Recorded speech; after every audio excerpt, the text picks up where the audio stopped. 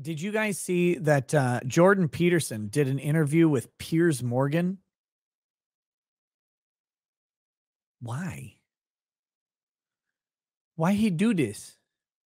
Why you do this, Jordan? Why you do this? I have not watched the whole thing. I just watched a clip of it where Jordan Peterson starts crying. Hashtag very, very embarrassing. People are mad at him for the tears. They should be. Like, don't cry. He shouldn't have cried. He should have been indignant. But here's the scenario. Olivia Wilde. Who's Olivia Wilde? Is she ugly? Olivia Munn used to be hot. Is Olivia Wilde? Oh, so it's this chick. Ugh. God, shadows are not your friend, woman. And don't get me wrong. Like, shadows are not my friend either, because I have a nose that, like, if I have a downward facing light, you can't even see my penis because my nose just casts a dark shadow over the entire earth below me. So she's in House, Tron Legacy, Cowboys and Aliens, Incredible Burt Wonderstone, and Lazarus Effect. Oh, what a great roster that is. So here's the headline. And this is unfair. Jordan Peterson breaks down in tears when asked about Olivia Wilde calling him a, quote, hero to the incel community. And he says, sure, why not? Okay, first of all, here's the reason this is a problem. Jordan Peterson should not feel bad about his reaction to the incel community. He should feel bad about crying in general. But his sentiment was, and his heart was in the right place. Let's watch it. Let's just fucking watch it. Rather than me try and explain it, let's watch it. Okay, here we go. The film director, Olivia Wilde, has a new movie out, which she says is based on you, this insane man, this pseudo-intellectual hero to the incel community. Incel being these weirdo... Okay, so look at Jordan's face, right? Olivia Wilde's got a movie coming out, which is a shock. And it's talking about Jordan Peterson. It's not what Olivia Wilde said, in my opinion, that actually bothers him. It's what Piers Morgan says. Because this is going to get spun by the media who doesn't understand people or intentionally misunderstands people. But I'm something of a people guru, okay? Like, you come talk to me and I'll tell you your fetish or whatever. I'm something of a people person because I study people. I'm not a psychologist because psychologists are gay. Sorry, Jordan. You like the booty. But I know what's going on here. He's not mad about what Olivia says. He's mad about what Piers says. Here we go. Intellectual hero to the incel community. Incel being these weirdo loner men. Look at his fucking face. Do you see? He was smiling 1 second ago. 1 second ago, he's smiling like, okay, she made a pithy comment. But then Piers says these weirdo loner men. These weirdo loner men. And look at him. He knows already. Okay. You're going to be like this. You're going to be like this then. All right. Well, here we go. Because men who are loners are not weirdos. Okay? They're not fucking weird. They're just men. It's just men. And Jesus Christ, I'm so sorry that they haven't found the woman that they want to have sex with or that wants to have sex with them. Holy fuck. What a crime. What a crime to be a guy who women have turned down. What a crime to be a guy who's too timid to go up to talk to some woman. What a crime to be a guy who doesn't fit with society's version of what men should be. What a fucking crime to be the guy who turns off because there's so much goddamn risk in just walking up and saying hello. Hey, try it. Try it. If you've never done it before, go up. Pull your balls up into your fucking throat, walk up to a woman and say hi. And if she even acknowledges your presence, my God, you've passed like 50% of those encounters. And if she doesn't berate you in the next sentence, then you've passed 80% of them. Good fucking Christ. Like, how dare these men not automatically have women consenting to fuck them? Jeez, what do they even do? Well, I don't know, Piers. Maybe they're not a multi-millionaire broadcaster with a face that everybody recognizes. I'm sure you can go pull any 3 from the bar you want. But my God, not every guy has the confidence, and not every guy has the lack of standards to do so.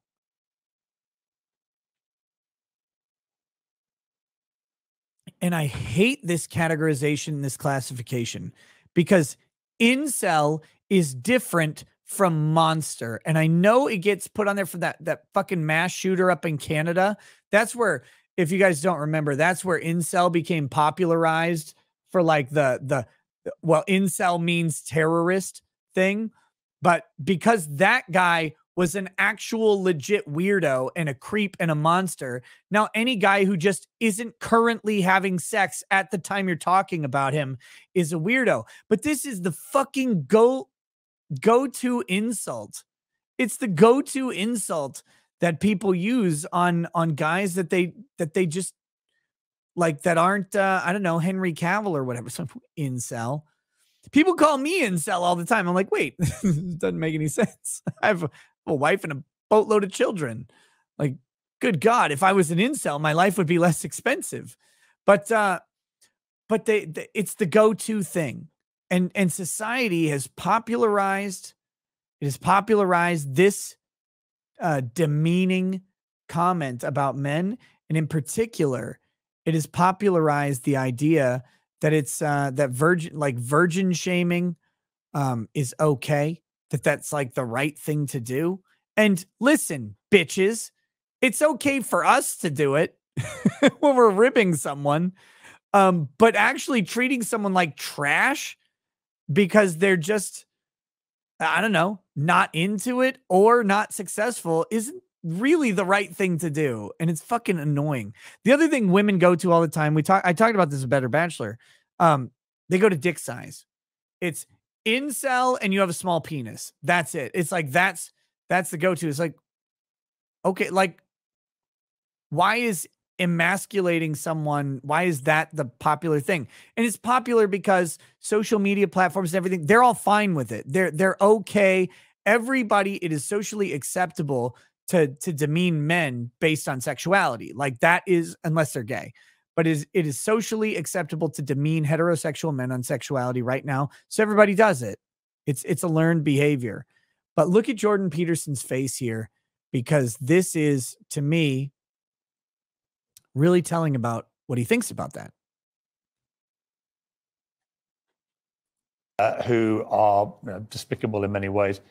Is that you? Are you the intellectual hero to these people? Sure. Why not? You know, people have been after me for a long time because I've been speaking to disaffected young men. Okay, just a brief thing. The man is a psychologist. It's his literal job to speak to disaffected people. Like, that's the whole purpose of his career, is to do this. And the most offensive thing to them is the fact that he turned his individual counseling into general life advice. And you know what the crazy thing is?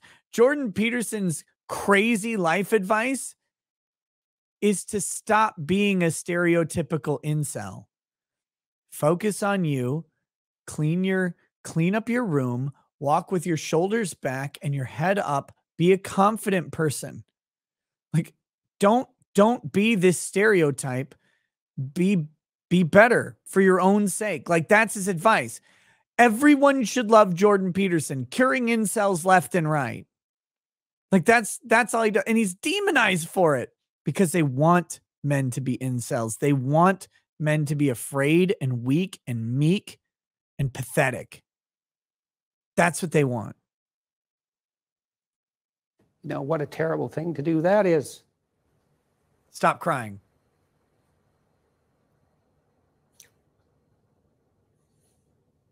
I thought the marginalized were supposed to have a voice. You made a mistake here, Jordan.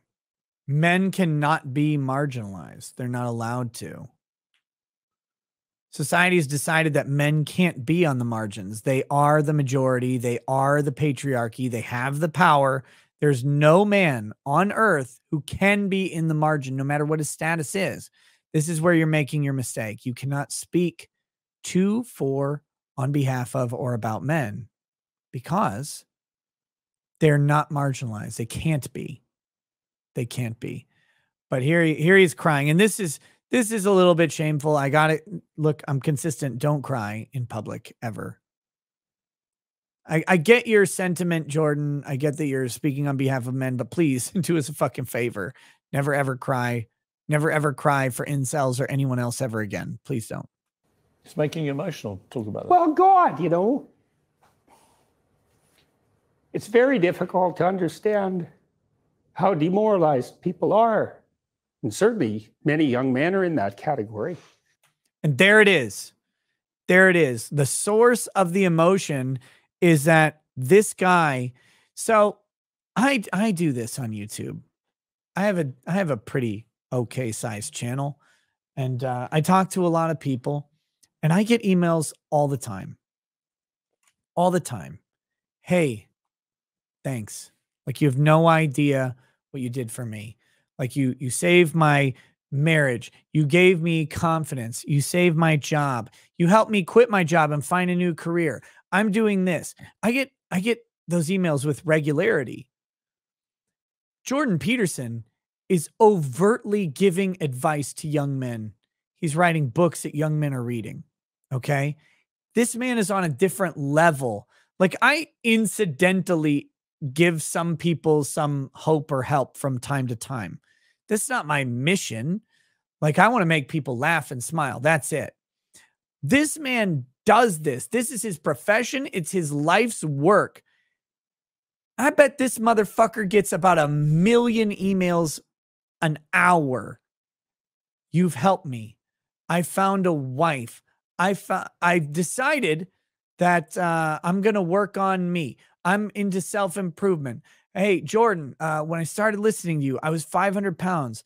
Now I'm 220 pounds of muscle. I've been hitting the gym every single day, and I'm doing better in my career. You know, maybe I'll find a woman at some point, but I don't even care right now. Right now, I'm out traveling. Whatever. I mean, this guy probably gets just boatloads of these things. And he knows what he's doing. He knows who he's helping. He hears it constantly. And what he hears from Piers Morgan and Olivia Wilde is every guy who wrote you a letter that said, "Thanks, Jordan, I didn't kill myself because of you," should have instead killed himself. That's what Piers Morgan and Olivia Wilde have communicated to Jordan Peterson. And it's fucking sick. It is fucking sick and disgusting that that is the attitude that is not only allowed, but is prevailing. Like, I have never in my life been suicidal. I have never had to deal with that. I've been a nerd, right? Like, I've been a dork or whatever. Sure. It's fantastic. Until I went to college, and then, you know, like, some things kind of changed, and I stopped caring about some things and started caring about others, and kind of changed who I was. And that was fine. It was like this progression of my life from one step to the next. But, like, I've never been disaffected in the way that I encounter people who are disaffected. When I was at Matsuri, man, a guy came up to me, and he said, this is not on the incel side, but this is just what happens. And it was like after, it's like Matsuri's closing. It's Sunday. I'm dead ass tired, by the way, because I mentioned this story. I was up all night the night before, did not sleep. And this guy comes up to me. He's like, "Hey, just wanted to," he'd come up to me, I think on Saturday as well, but kind of fuzzy. But he said, oh yeah, because I think he wanted to meet Lady Rackets. But he said, hey, you know, just again, thank you so much, because my marriage was over. My wife said that she wanted a divorce, and we were going to get divorced. And he said that you said, he sent me a super chat, and he said, you said, hey man, divorce is a two-way street. Tell her you're not ready for that yet, and try it out. And he said, and we did. We did. And we got some counseling, and we're still together. And I met his kid, right? And his kid was there. And he's like, hey, yeah, here's my kid. And it's like, imagine, like, so you had two people who were missing each other. They weren't communicating. Now they are. And I don't know if they'll, you know, who knows how long it'll last, but there's a kid there. And that divorce that's trauma, right? Unending trauma. Any child of divorce knows it's a trauma you never quite get over. And that may have happened again. Like Jordan Peterson is dealing with that problem, worse problems, at a level far beyond what I ever end up with. He has people seeking him out for their problems, and he unrelentingly gives them advice on how to be better. And he's punished for it. He's punished for trying to get men out of that funk, because the world doesn't want men out of that funk. And it's crazy because it's right out in the fucking open. And you get these casual insults, these incels. What does it mean? It's like, well, these men, they don't know how to make themselves attractive to women who are very picky, and good for them. Women, like, be picky. That's your gift, man.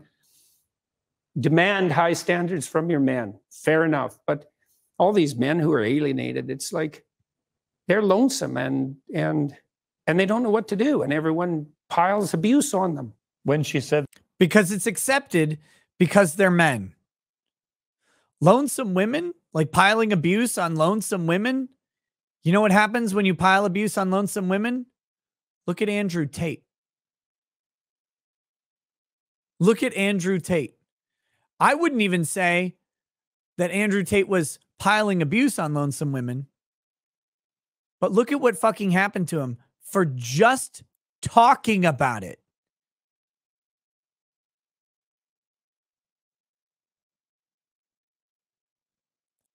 But it is fully, like, if I came on here and mocked incels all day, like, no one would bat an eye. It'd be fine. I mock everybody, so it's okay. By the way, you fucking virgins, get out there and get your dicks wet. I don't know, like, what? But look, man, I was a virgin into my early 20s. Like, what am I going to do? Shame people for it? That's ridiculous. Like, what are we talking about? It's become acceptable in society. Like, first of all, it's unacceptable in society to be a man who is after ass constantly. That's misogynistic. It's monstrous. It's very patriarchal and whatever. But you have to be after ass constantly. But if you can't succeed, you're such a fucking loser that you should probably be gay and murder yourself. Like, can you? That's how it is. And everybody's just fucking okay with this. It's wild.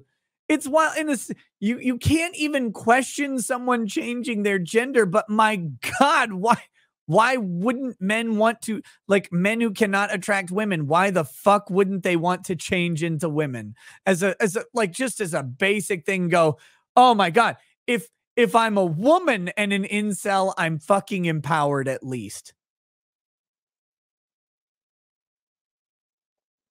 It's so weird. It's so weird.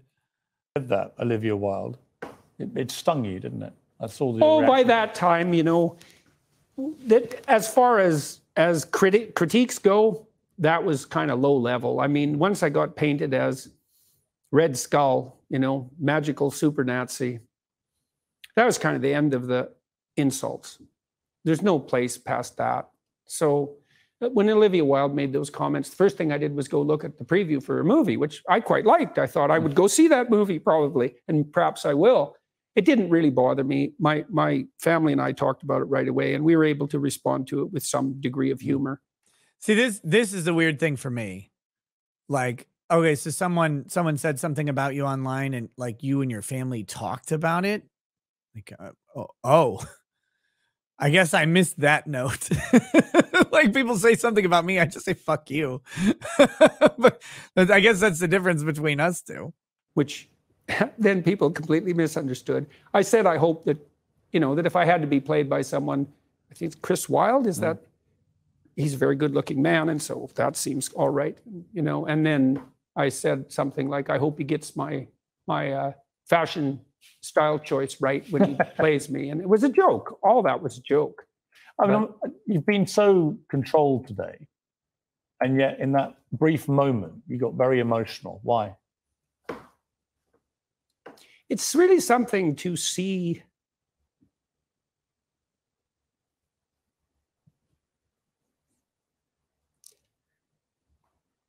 he's constantly crying again. How many people are dying for lack of an encouraging word? Okay, so I think the subtext here, and I can speak from some experience. I can speak with some experience. Here, let me quickly answer this. Mr. Bubbles says, does Rekieta Law realize that despite how Jordan B. Peterson's ideas generally are, he's not that great? He's pro being a cuck or being Dan Crenshaw, so a cuck. First of all, no, I have no idea. I don't care though. Like, I'm not here to criticize his work, but like what he does is he reaches disaffected young men. Like he's out there doing that. That's his job. I don't care. Like if people criticize the quality of his work or advice, great. But God damn, a lot of guys really seem to like it and be into it, and it's helped a lot of people. So, I mean, whatever like where his values may clash with mine, and I'm sure they do at some parts. It doesn't really matter in the context of this discussion, though, because he's being labeled as being this monster that talks to this verboten class. And that's the thing that's insane. Like, because it doesn't matter that it's Jordan Peterson. Anybody who offers a hand to the incel is not acceptable. Whether it's him, whether it could be fucking anybody on earth who does it. That would be the unacceptable thing. No, sorry. These people are off limits. But getting back to this moment where Jordan B. Peterson, his tears are welling up in his eyes again like a woman. But he said, imagine like the amount of death because of a lack of a kind word. Again, speaking from experience, I get suicide notes from people. I get people saying they're going to end it. And sometimes I see them and like trying to respond, and I can. Other times I don't even see them until later. And 90% of the time you don't know. Right? But I'm sorry, but my whole show's about jokes and levity and fun. And when you find out that there's someone out there who's, despite like enjoying your content, their life is so incapable of fun that they're going to just die. Like they'll just kill themselves. And there's nothing you can fucking do about it. Because like maybe you message them, maybe they see it, maybe they don't. Maybe it's already done by the time you get the message. You'll never know unless they respond. And again, I bet Jordan Peterson has read 100 times the amount of suicide notes that I have. I bet it may be more. It may be 1,000 times, 2,000 times. I don't know. But what I know is every one that I read breaks my fucking soul, what's left of it. Because I go, God, you know, my life's pretty sweet. And here's this guy out there whose life isn't. And it's so bad that he'd rather not be than be. And there's nothing I can do. Like, there's no amount of thing I can give him or help him with. But I bet Jordan Peterson reads notes from people who are like, the world hates me. Everybody fucking hates me. I'm just a piece of shit loser. I sit in my room. Everybody tells me I'm a loser. If I talk to a woman, I get maced or whatever because X, Y, Z. My hair is stupid. I'm overweight. I have acne. I have a speech impediment. I'm just really fucking nervous and I sweat a lot. Any number of things that these people have no control over. And it's literally, if I walk up to someone, they go the other way. So I guess I'll go the other way and just fucking die then. I bet Jordan Peterson has read 1,000 of those messages. And that's what he's thinking about right now. Like, Jesus Christ. And nobody fucking cares. There's no advocacy groups out there. When you do an advocacy group, by the way, for incel men, if you were to try and do an advocacy group for men, actually just try and open a men's homeless or abuse shelter. Just try it in your city. See how it goes for you. See if you get any funding or help or permission to do any of it. Good fucking luck. For whatever reason, right now, men are the unprotected class. It's fully okay to shit all over them. Now, my advice to men is to stop fucking worrying about all of that shit. Focus on you. Go to the gym. Get some more education. Learn a trade. Find a hobby. Get away from the fucking nonsense. Get off of social media for a bit. Focus on you, because that's all you can do. Make yourself better for you, not for anybody else. And as you get better for you and get more confident for you, you'll be better for everybody else as a natural product. Like, that's my advice for it. But it doesn't change the fact that that doesn't fucking mean anything if you're overwhelmed with depression about how much of a piece of garbage you are that can be cast off by everybody. Like, I can't change that feeling. I can only hope that I can make them feel better about themselves since no one else is bothering to feel better about them. And I bet he feels the same fucking way. I bet this guy knows off the top of his head of 5 or 6 people, probably in the past 6 months, that have killed themselves and sent him their last message.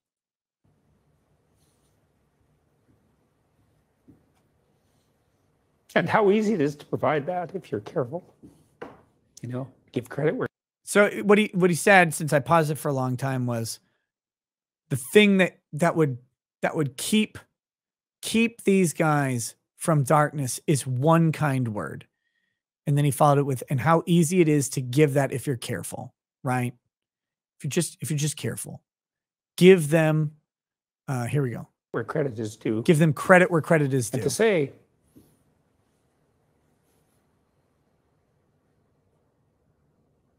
you're a net force for good if you want to be. Do you believe you're a net force for good? Net, yes. In all the details, probably not. You know, no one's perfect.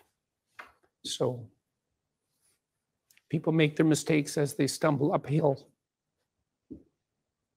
We fucking hope we make our mistakes as we stumble uphill. Not everybody does, of course. But I think Jordan Peterson, like, again, crying aside, Jordan, I think he tries to be a good guy. Maybe that's his problem, is he tries to be too good. I think, and this is I think a lot of the criticisms I see of Jordan Peterson coming from people on like sort of my perspective.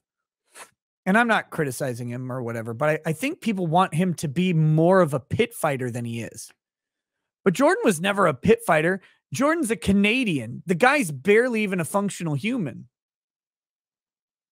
And the Canadians in the chat can't be offended by that because they know that. Like that that's like being born without an arm or whatever. Like you're born at a hindrance because you're Canadian. Your culture is fucking suffocating to you. But Jordan's a Canadian who's in like kind of this weird profession of empathy and sympathy, and which is doubly bad for a Canadian. They shouldn't do that ever. And he's just, someone said like he had to apologize for making fun of incels before. Like I think Karen Strawn had said, hey, you need to not do this, like not mock these disaffected men or something. And he did. And he probably started to realize like how easy it was to just make fun of people, like to just pile on. But then he's like, oh my God, what am I doing? Right. Because again, his profession and his whole like, persona of I probably need to understand and empathize rather than berate. Like I'm a berater, but Jordan Peterson's not. Like his whole purpose is empathize, understand, and build people. And so he's done that. But that wasn't his natural condition. He didn't ask to be a warrior for these people. He didn't ask to be he's just a guy who's like, oh, hey, I have some rules that if people kind of follow these fucking rules, maybe their lives will improve a little bit. I see some consistency as I'm doing therapy here. And he's destroyed for it constantly maligned, attacked, called the worst stuff. Like, I mean, he's got painted as Red Skull. He's like, oh, digital Nazi. That's pretty bad. Like, oh, okay. Like, I guess it's kind of bad, but like, it's not, it, like, doesn't bother me, but clearly, like, being painted as a comic supervillain Nazi bothered him because it's not who he is. He's just a humble Canadian mind merchant. Jordan's been a fascinating interview. Thank you very much. Thank you.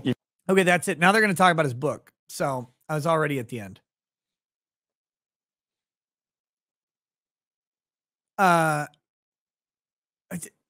It was just this moment for Jordan Peterson. Of course, that's the one getting the play. It's the one getting the views or whatever. And I haven't watched the rest of the interview. I might try to tomorrow if I have time. I don't know if I will. But fuck me. His entire life is devoted to. Rarely do you get someone whose entire life is devoted to try and make other people's lives better get just fucking destroyed constantly by the public. But damn, it's just a reminder that right now, for whatever reason, men are the easiest target on earth. They're in it's open season. They're in the barrel that says, please fucking shoot me. And Piers Morgan is right on board with it. He's right on board with it. And I guess props to him on the interview skill there of eliciting that response from Jordan Peterson. Oh my goodness. The yawns of getting that response out of him. And saying, hey, and then recognizing like, hey, we've gone this whole interview. You've been very contained, but this thing got to you. So tell me about it. Like that's why Piers Morgan's on TV. It's why he's stuck around because he has some interview skill. But fuck me, like explore that theme. It's way more important than I guarantee anything else they've talked about. And I wish, like sometimes Piers, like he's a Brit Bong. It's not his fault. Kind of is. But sometimes Piers comes in with a couple of okay takes on occasion. And he wasn't averse to making fun of people when he was on like America's Got Talent and stuff. Like he was supposed to be the Simon Cowell sort of guy, like come in and be the harsh judge. He was fine with it, but it's like, dude, like explore what's going on, man, but it's against the script.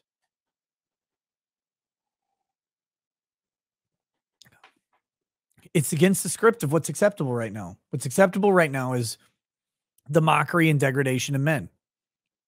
And I mean, I guess, I don't know. What do you do? I'm all for mocking people. Absolutely. But at the same time, like, let's realize that there's a difference between mockery and hate. Right? Like there is a difference between mockery and hate. And you're free to hate anybody you want. But realize what that hatred actually is and what it does. And when all of society is given permission to hate a particular group, but not hate anybody else, and this is the trick, that's marginalization. That's when you create a lower class. Because if you can hate everybody, then it doesn't matter who you hate. But if you're allowed to only hate one person because the majority deems that so, then that person has become marginalized. So pour out an art bag about more of the Freud. Spirits flow as the ones who get unemployed. So pour out a glass for the tea, post on Twitter as we hear Lost Blaming tonight.